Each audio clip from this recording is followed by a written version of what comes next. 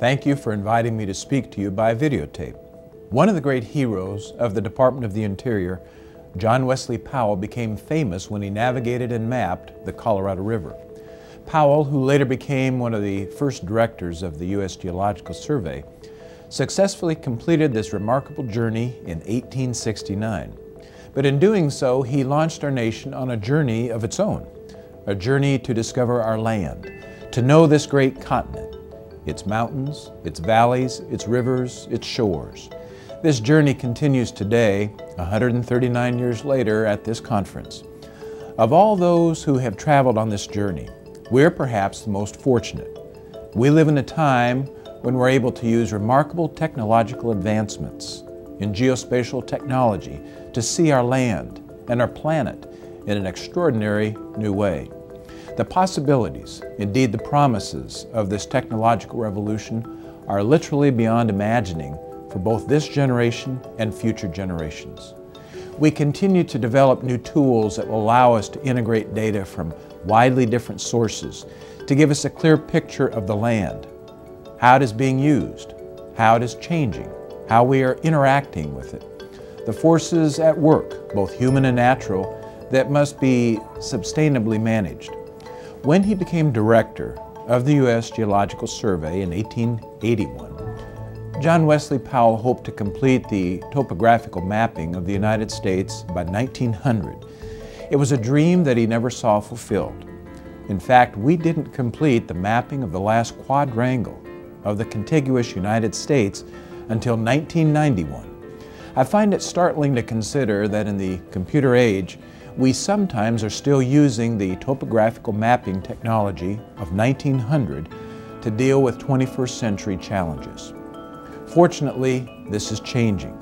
Both in the United States and internationally, we're seeking and finding new applications for our technology.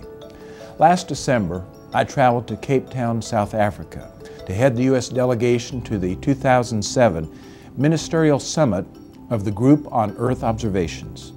The Group on Earth Observations is a 73-nation partnership that President Bush helped launch 4 years ago.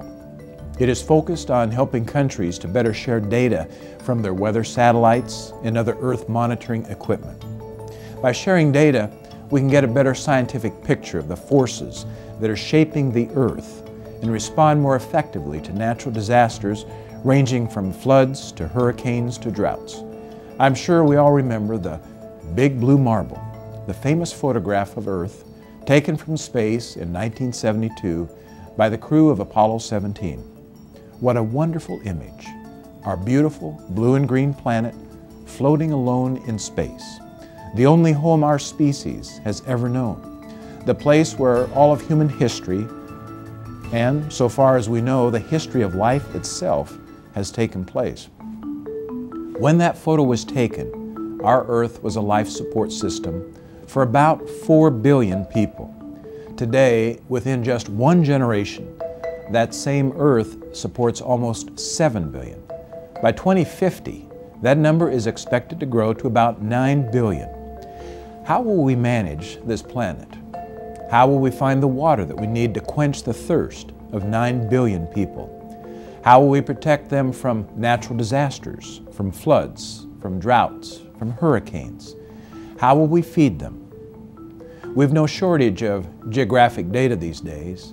We have agricultural data, stream data, forestry data, data from satellites and ground sensors, data from property surveys and the Census Bureau.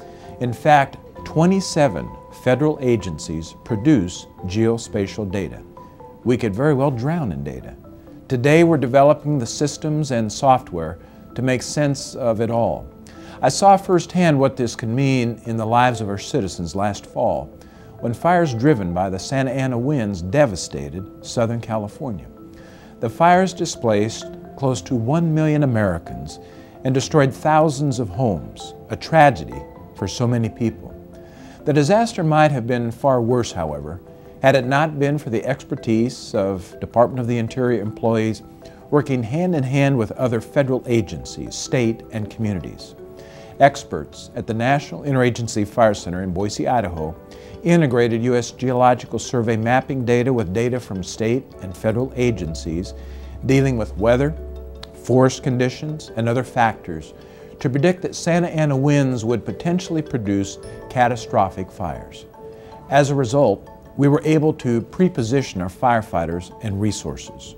We significantly enhanced the ability of federal and state firefighters to combat the devastating fires that flared up only days later. In the aftermath of the fires, communities in Southern California face a new threat: mudslides.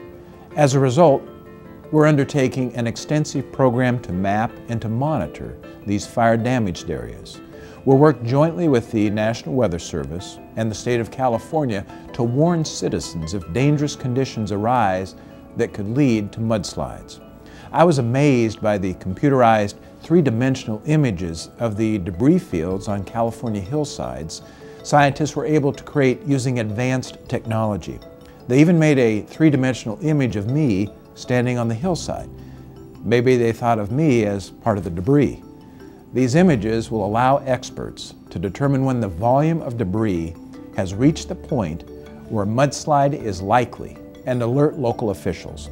In short, we're using geospatial technology to save lives and protect communities.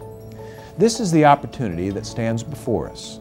As federal employees, the decisions we make affect the lives of every American every day. If we use geospatial technology to make better decisions, we can help people here and around the world live healthier and more prosperous lives while conserving our precious planet and its resources. John Wesley Powell started this journey. I'm confident this conference will be an important step along the path. In a moment, my Associate Deputy Secretary, Jim Kaysen, will brief you on the specifics of what we're doing at the Department of the Interior and especially our efforts to promote interagency cooperation. Working together, I am confident we can complete the journey.